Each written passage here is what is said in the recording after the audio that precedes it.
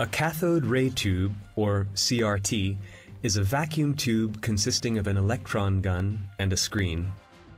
The back of the screen is lined with a layer of phosphors. When an electron beam hits this layer, it causes fluorescence there, that is, the phosphors emit light. The intensity of the light emitted by a given point depends on the strength of the electron beam. The electron beam is emitted by the electron gun. The electric current inside the deflection coils creates a magnetic field that directs the electron beams so that they can scan the layer of phosphors covering the back of the screen line by line.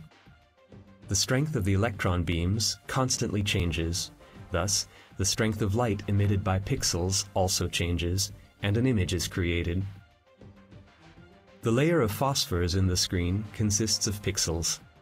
In color CRT screens, each pixel consists of 3 phosphor cells. These emit blue, red, or green light when hit by electron beams. Each phosphor cell is hit by a separate electron beam, which is why 3 electron guns are necessary in color CRT television sets.